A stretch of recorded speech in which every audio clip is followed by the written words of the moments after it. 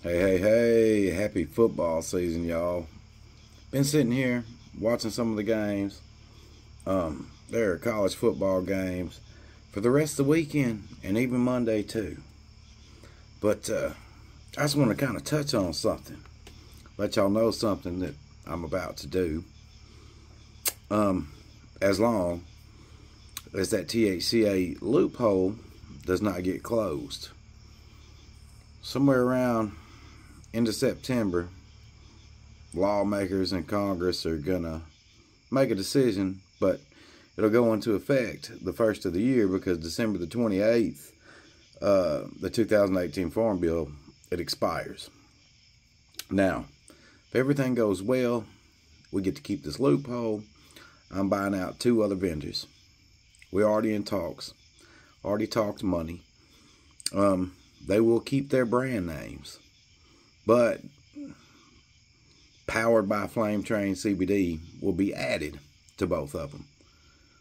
And I'm going to have my original website going still and going to do nothing but wholesale. I'm going to handle all the wholesale. And these other 2 vendors are basically going to be bought out, but they're going to be working for me too. They're still going to get a little bit of a cut.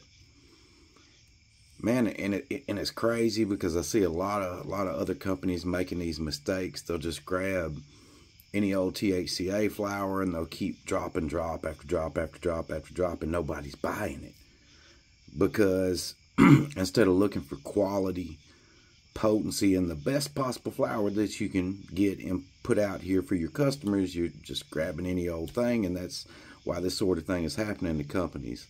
There's another company that just stepped away from the market, which I'm not going to name no companies that's had no problems like that are done because the market's getting saturated, and people are not thinking. We got to think a little bit better.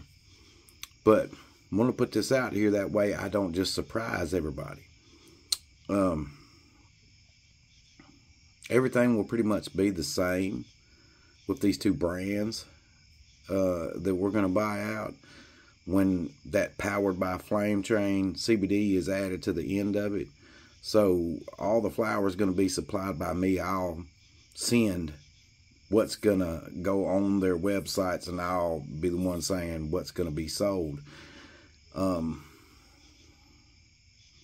Just didn't want to hit y'all with this out the blue, and y'all be like, damn. And hopefully they are as good as I am at getting orders out. That part of it I can't control, but want to kind of let you guys know what's going on. Now, if that loophole gets closed, shit, just about all of us gonna be done. We're gonna walk away, because if it gets rewrote the way they're wanting to rewrite it and cap total THC at like 2%, most of our CBD flower out here on the market's not even going to be legal anymore. So yeah, man, y'all just pray about it. Keep your fingers crossed and hope everything goes in our direction. I want to tell everybody have a great Labor Day weekend, and tell everybody thank you. I appreciate all you guys. You guys are the reason why I have got here to where I'm at.